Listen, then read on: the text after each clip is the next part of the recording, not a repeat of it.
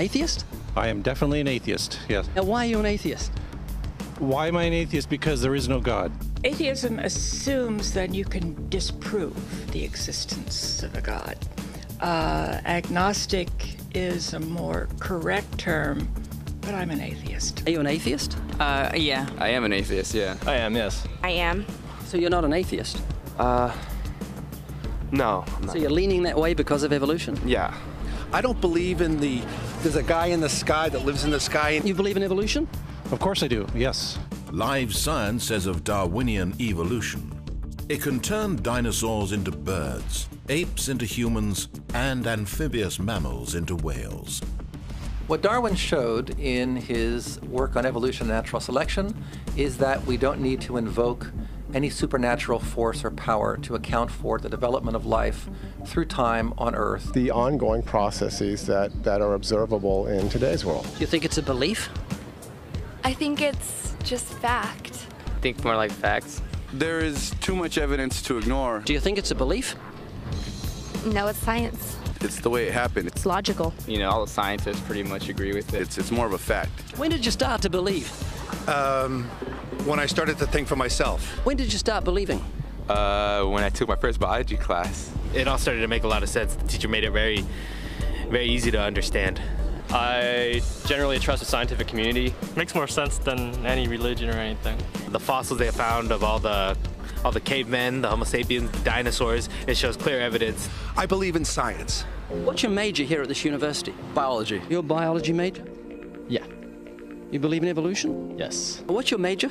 Geology. Chemistry? Biochemistry. Environmental science and policy. I'm a physicist. Biochemistry. Okay, do you believe in evolution? Yes, I do. Do you believe in evolution? Yes, I do. Of course. Yes, I do. I do believe in evolution. You believe in evolution? Yes. Are you a strong believer? Yes. Are you a strong believer? Yep. Yes. Yes. Absolutely. A scientific method is based on the collection of data through observation and experimentation. Science Daily. Could you give me some observable evidence that evolution is true? Something I don't have to receive by faith. Yeah. Some observable evidence. I mean, take a look at what happened 65 million years ago. Hang on, I can't. That's 65 million years ago. I believe, millions of years. So that can't be observed. We can trace the evolution through the fossil record. Could you be specific? Just give me one. Between 6 and 7 million years ago. Hundreds of thousands to millions of years? So it's quite a long time. Yes. Millions of years. Yes. So it can't be observed. Evolution is not testable over time. We are condemned to live only for a few decades, and that's too slow, too small a time scale to see evolution going on. Richard Dawkins. We see nothing of these slow changes in progress until the hand of time has marked the lapse of ages. Charles Darwin. You've got the canine kind, the coyote, and the domestic dog, and there's the feline kind, which is the cats, the tiger and the kitten, and you've got humankind. So Darwin said there'd be a change of kinds over many years, so could you give me one example of observable evidence of a change of kinds? So, for instance, the fossil record shows the common ancestors of all carnivores, that cats and dogs were once linked, once united by a common ancestor. How long ago? This, I believe, was like 60 million years ago. I don't want something I have to accept by faith. I want it to be observable. Observable evidence. Well, I mean, if you're just asking me here on the street, there's not really much I can tell you in terms of observable evidence. Like, we would have to really examine existing data to draw conclusions of our own. We'd have to have faith then. We would have to have some amount of faith. Can you think of any observable evidence for Darwinian evolution where he said there'd be a change of kinds? Monkey to man, is that what you're talking about? Yeah, a change of kinds. I don't really believe there's any proof for that yet. Well, monkeys are the only ones with the 5th digit, like we have. Well, koalas have a 5th digit. Did you know that? I didn't know that. Think we're evolved from koalas? No. When I went to Washington, D.C., I saw they had a whole exhibit just on the... In the Smithsonian? Yeah, in the Oh Smithsonian. wait, so that is just like some stuffed dummies, like standing around a fire. I know that everyone talks about the missing link for humans and whatnot. I believe that there are connections that are out there that we haven't found yet. I'm going to trust what those experts did. those experts came up with. I have a strong trust in evolutionary ideas based on the evidence presented. Can you think of any observable evidence for Darwinian evolution, a change of kinds? I haven't seen it myself, but I believe what the textbooks tell me about it, so. You've got faith in the experts? I have faith in the experts, yeah. I guess similar to how religious people have faith that God actually exists, I have faith in the experts knowing what they're talking about. The scientific method must be observable and repeatable. So could you give me one piece of observable evidence for Darwinian evolution? Okay, I would point to, as one great example is look at the genetics of the stickleback. What's that? So stickleback fish are a very interesting collection of species that were recently isolated after the end of the Ice Age. What did they become? They're various species of sticklebacks. They stayed as fish? Well, of course. Can you think of any observable evidence where there was a change of kinds? Fish. Human beings are still fish. Human beings are fish? Why, yes, of course they are. How long did that take? A couple billions of years, millions. A couple of millions?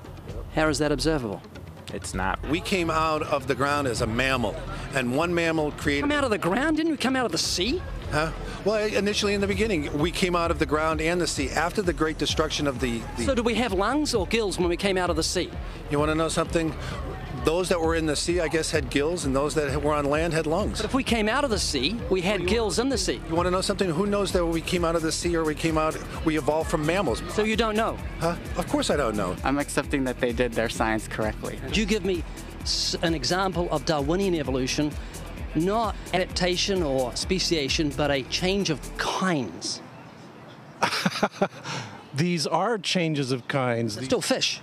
They're distinctly different fish. We have thousands of examples. Can you give me one?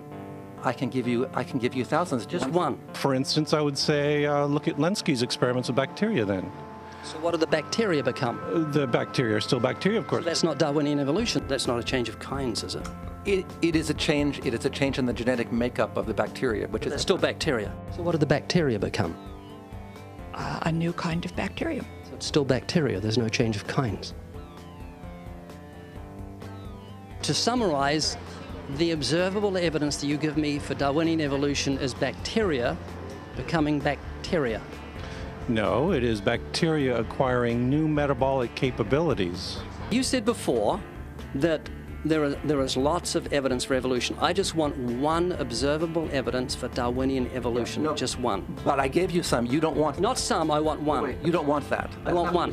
Yes, I do. I'm pleading with people. You asked me to tell you when I've watched one species evolve into another. Isn't that right?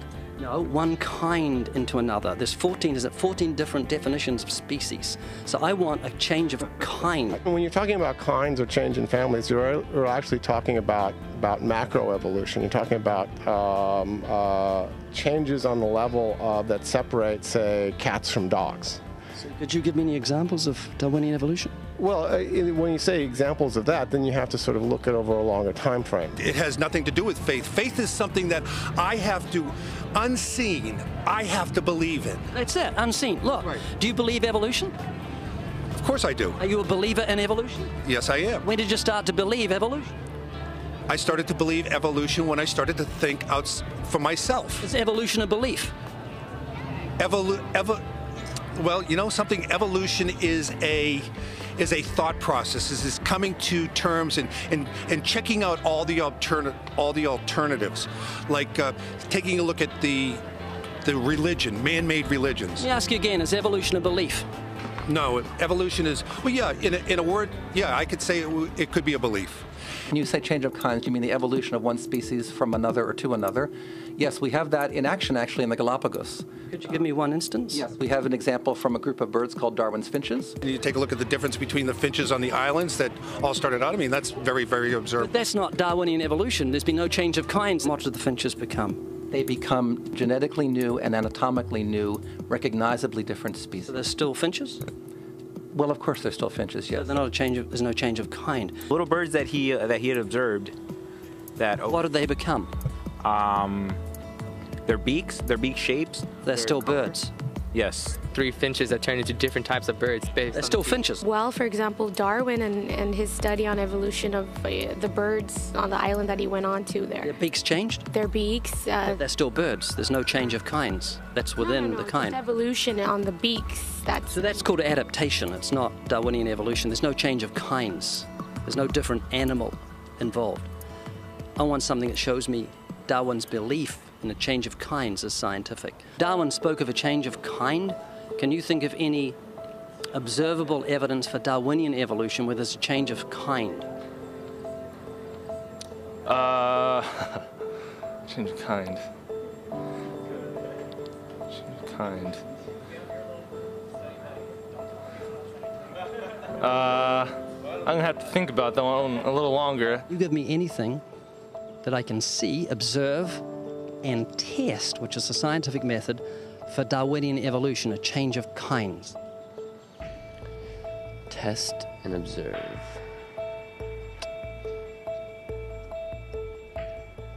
Could you give me observable evidence, which is a scientific method for Darwinian evolution, a change of kinds?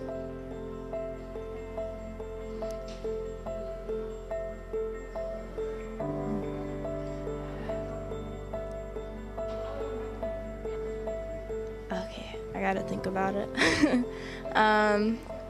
So you want the evidence of it? I would say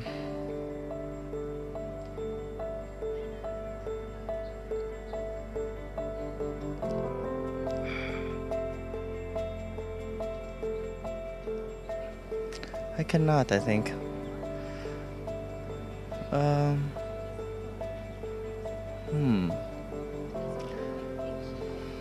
It's a hard question, actually.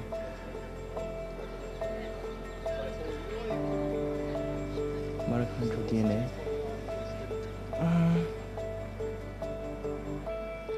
So, can you repeat the question again? Could you give me any observable evidence, just one, for Darwinian evolution? Let me think about that for a sec.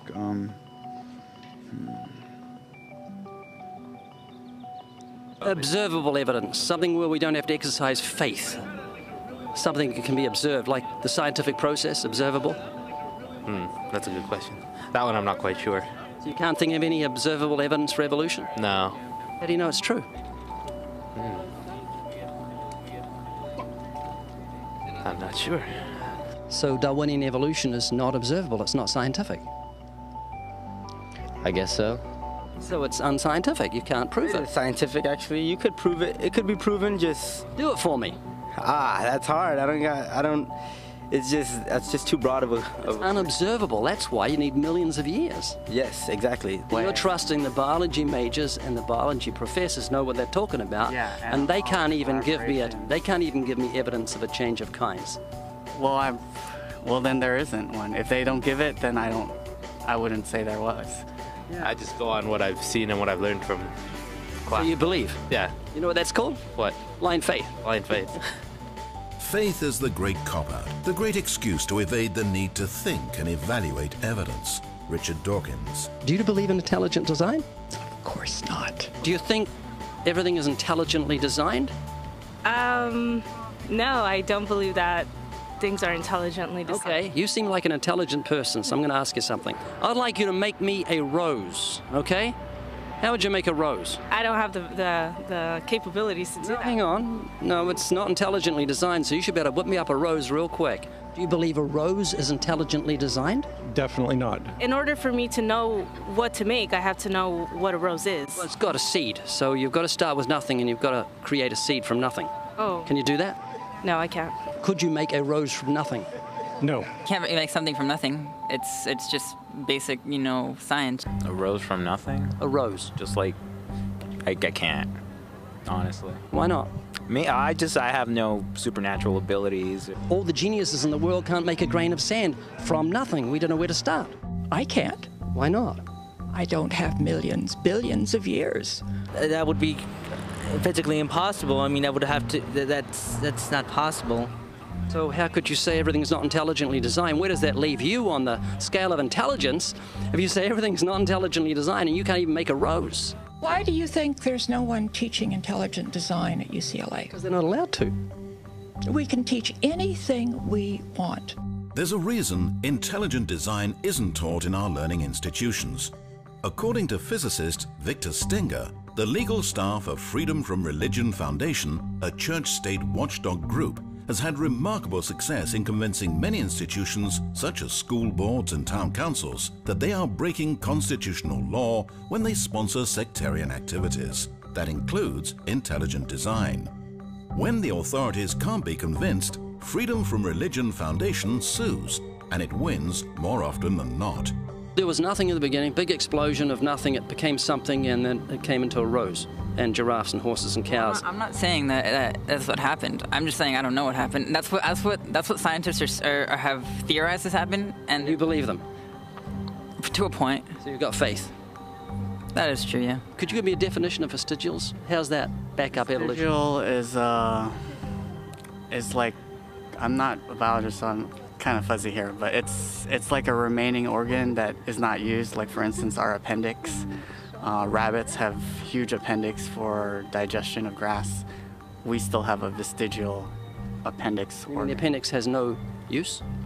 Which we can think of right now. Your coccyx bone, that was, many people regard that as the tail of the humans. The human tailbone is said to be vestigial. That is, it's an evolutionary leftover proving that we're related to primates. However, it's not a tailbone, it's the coccyx vertebrae. The tailbone derived its name because some people believe it's a leftover part from human evolution, though the notion that the tailbone serves no purpose is wrong. The coccyx is an extremely important source of attachment for tendons, ligaments, and muscles. Evolutionists also claim that the appendix is vestigial, but it's not.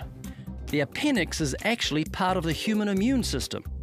According to Scientific American, for years, the appendix was credited with very little physiological function. We now know, however, that the appendix serves an important role in the fetus and in young adults. Among adult humans, the appendix is now thought to be involved primarily in the immune functions. I would consider myself an atheist, yeah. Can you think of any famous atheists? I believe Neil deGrasse Tyson. Neil deGrasse Tyson said, "I can't agree to the claims by atheists that I'm one of that community." Can you name a few? Famous atheists. Apparently not. Start with Isaac Newton. Isaac Newton said, "The most beautiful system of the sun, planets and comets could only proceed from the counsel and dominion of an intelligent and powerful being." Can you think of any famous atheists? Yeah. No. A famous atheist. Yeah, a famous atheist. Yeah, my dad. He's not famous. Skeptics' websites often include examples of famous atheists in an attempt to win converts. But more often than not, the famous personalities cited are not actually atheists. This is a popular atheist poster on which are Ernest Hemingway, Abraham Lincoln, Carl Sagan, Mark Twain, Thomas Jefferson, Benjamin Franklin, Albert Einstein, and Charles Darwin, along with the words, "Atheism, good enough for these idiots." Clearly, atheism is for intellectuals. But one moment, Abraham Lincoln wasn't an atheist. He said, "I know that the Lord is always on the side of the right, but it's my constant anxiety and prayer that I and this nation should be on the Lord's side." Neither was Carl Sagan. He clearly stated, "I am an agnostic." Mark Twain hated religion, but he certainly wasn't an atheist, saying, "None of us can be as great as God, but any of us can be as good." Benjamin Franklin said, "God governs in the affairs of men." You'll find Thomas Edison listed on Celebrity Atheists, on Positive Atheism, and other atheist websites, but he wasn't an atheist. He said, "There is a great directing head of people and things, a supreme being who looks after the destinies of the world." Thomas Jefferson said, "Say nothing of my religion. It is known to myself and my God alone." Albert Einstein rejected the Bible as the Word of God and said that the Creator was unknowable and that God, being personal, was childlike. He lamented, "In view of such harmony in the cosmos, which I, with my limited human understanding, am able to recognize, there are yet people who say there is no God. Well, what really makes me angry is that they quote me to support such views." He categorically said, "I am not an atheist," and when referring to those who deny the Creator, he used the term fanatical atheists. Charles Darwin said, "I have never been an atheist." So out of the 8 famous men on the poster, there is only one who was an atheist, Ernest Hemingway. According to his biographer, back in 1961, Hemingway, quote, pushed 2 shells into the 12-gauge Boss shotgun, put the end of the barrel into his mouth, pulled the trigger, and blew out his brains. There's your poster boy when it comes to atheism. Keep in mind that even though some of these men claim to believe in God, it doesn't necessarily mean that they're believers in the one true creator revealed in the scriptures, or that they're genuine Christians. However, when atheists use theists or agnostics to promote their godless agenda, they're being dishonest. Then again, coming from those who claim that morality is relative to each person, convenient dishonesty should not be a surprise. Do you believe in moral absolutes? No, I do not. Is rape wrong? Rape is wrong in our culture, yes. And it is rape always wrong? It depends on your beginnings. If you say that you have a respect for other human beings, then yes, rape is always wrong. So there are moral absolutes. Is rape absolutely wrong? In my opinion, it is. Who makes the rules? We do. So if Hitler made the rules and he had the majority? If Hitler made the rules, yes, we would be living in a society that Hitler would consider moral, but which I would not consider moral. Did Hitler put into practice survival of the fittest? No. What was he doing then? He was murdering people. That's survival of the fittest. That's not survival of the fittest. It is. It's the lion eating the antelope. No, there's much more to evolution than just this kind of crude kill and be killed model that you have in your head. But I have seen a quote from Richard Dawkins saying, evolution in its rawest is incredibly cruel. It is. Yes. That was Hitler putting evolution into practice. That does not mean it was moral. Nobody was immoral. Nobody's claiming that evolution is a moral process. Evolution is a very harsh and cruel process. Do you believe in evolution? Yes, I do. You have a dog? Yes. Love your dog? I do love my dog. Yes, I do. I love animals. Okay. Well, your pet dog and your rotten neighbor are drowning. You'd only save one of them. Who would you save? That is a tough one. You only save one? Why are you hesitating? I think I would save my dog. I don't know why I'm really hesitating. Because I don't know. I feel like people would see me as a bad person if I said the dog. I'll save my dog. So, is your neighbor not worth saving? Well, he's not worth saving more than my dog is. I'd go with the dog. Yeah. I mean, you would want to save the animal, so I would want to save my dog. Well, we're animals. I believe we're all equal. I don't think humans have like a higher place. So you think dogs are more valuable than human beings? Do you believe in evolution? Yes, I do. So it's just a matter of survival of the fittest. Your neighbor's a primate, and you've got a canine, and you like the canine more than you like the primate. Would that be right? Pretty much, yeah. I mean, it's survival of the fittest. I mean, survival of the fittest? Yeah, pretty much. You said you believe in evolution. So it's just a matter of survival of the fittest. Yeah. If he drowns, he drowns. Big deal. Yeah. Oh, yeah, that is true. Are you an atheist? Yeah. Any fetus is less human than an adult pig. Richard Dawkins. So you don't think God exists? More like I know. Are you comfortable talking about spiritual things? I don't know much about them because they're not really capable of knowledge. Once we're dead, we stop that. We stop. How do you know? Because it's just what the facts are. Like if you stopped breathing right now, you'd be considered dead. Jacob, if you were a car and your motor got turned off, that'd be right. That's inanimate. But you're a living, biological human being with a life of God in you. We are a mechanical being because we have different parts that. Is there no life in you? Yes, there's life in me. That's your soul. Okay, can you handle some questions? They're pretty pointed questions. Sure. Are you a good person? Are you going to make it to heaven? I would like to think so. Do I think I'm a good person? Yeah. Are you a good person, morally? Yes, I am. Do you think you're a good person? Yes. I like to believe so, yeah. How many lies have you told in your whole life? I wouldn't be able to count. I don't know if I could remember. Can you be honest with me? Yeah. How many lies do you think you've told in your whole life? Oh, quite a few. Countless. Uncountable. What would you call me if I told lots of lies? Countless lies. You'd call me a liar, wouldn't you? Of course. What do you call someone who's told thousands of lies? A liar? So what are you? I'm a liar. Have you ever stolen something in your whole life, even if it's small? Yes, I have. Have you ever taken something that belonged to someone else? Of course. Sure. Yes, I have. That's called theft. So what are you? A liar and a thief. I'm a liar and a thief. Have you ever used God's name in vain? Oh, every day. Have you ever used God's name in vain? Oh, all the time. Have you ever used God's name in vain? It's probably so. Have you ever used God's name in vain? Yep. I have indeed. It's called blasphemy. It's very serious to use God's name as a cuss word. I don't believe in blaspheming since I don't believe in God. So if you don't believe in God, how can you blaspheme? Well, if I don't believe in certain laws and still violate them, ignorance of the law is no excuse. So we're still guilty even though we deny a law exists or we even don't know about it. One to go, and I appreciate your honesty, Jacob. Jesus said if you look at a woman and lust for her, you commit adultery with her in your heart. Have you ever looked at a woman with lust? Why, yes, I look at many women with lust in my heart. Of course. Have you ever looked at a guy with lust? With lust? Lust. Oh, yeah. Sure. Not recently. I have indeed. Having sex outside of marriage? No, not yet. Are you looking at pornography? Yes. You're lusting after women? Of course. Have you ever looked at a woman with lust? Absolutely. So, Peter, by your own admission, you're a lying thief, a blasphemer, and an adulterate heart.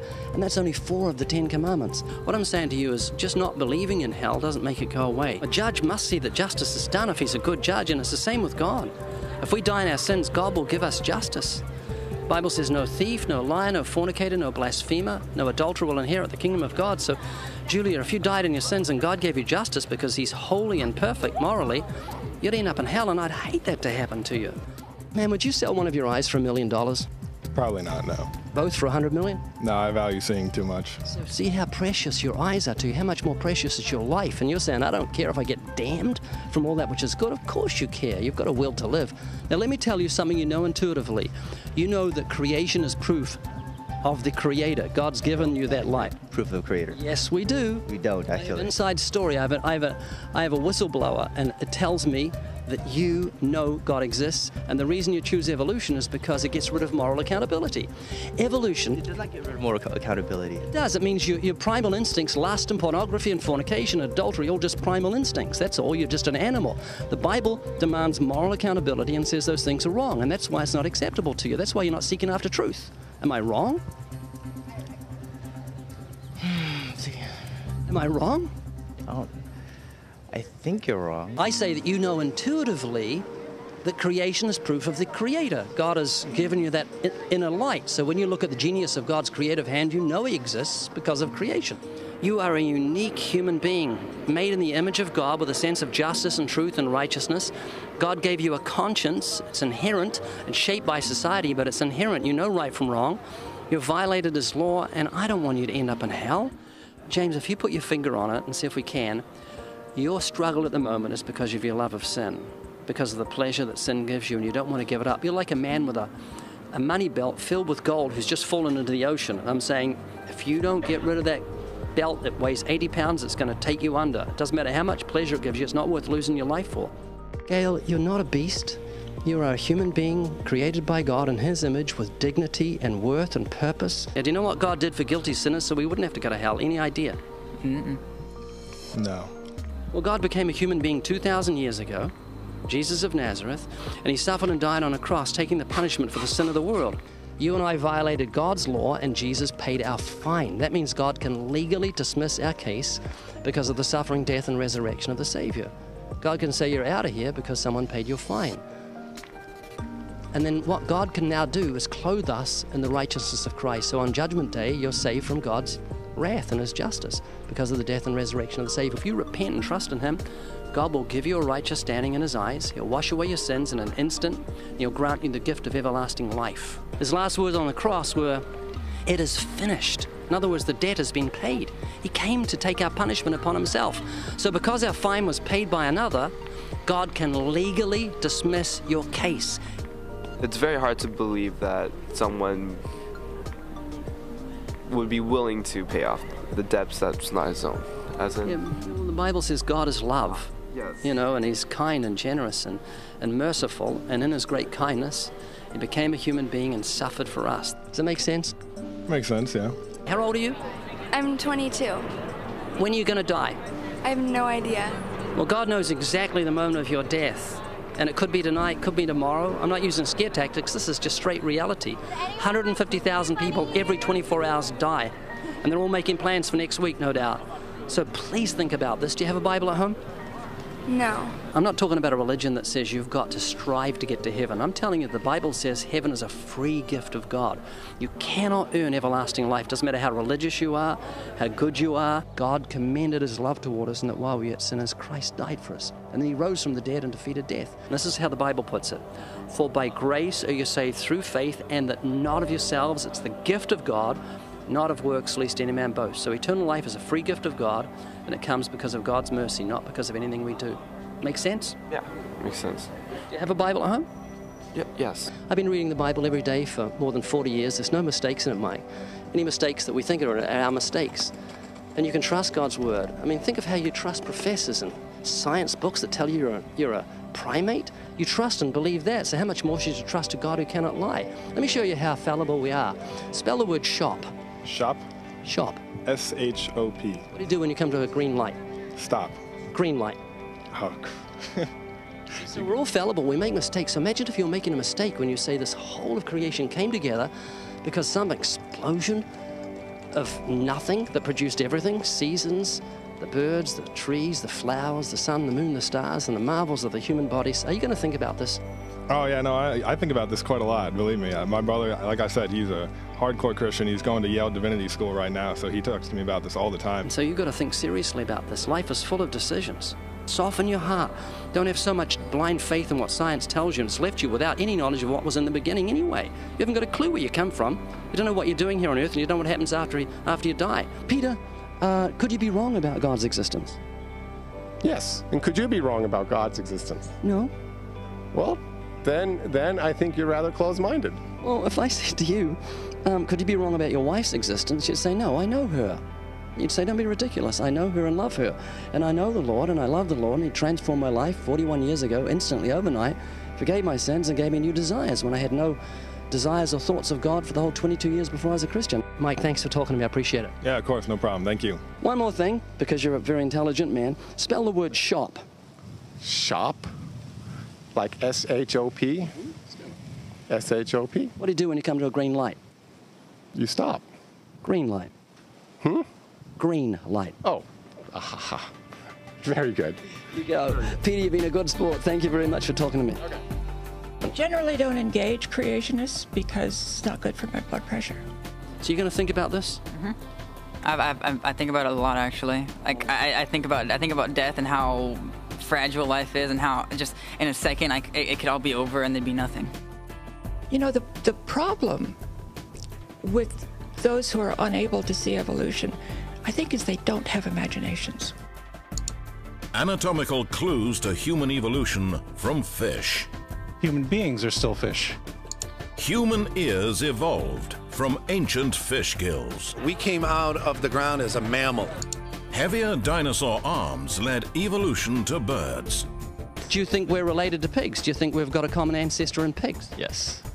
Proof that fearsome T-Rex evolved into a chicken. Do you think you're a primate? Yes, I am. Are you a talking primate? I am. Are you a cousin of bananas? Why, yes.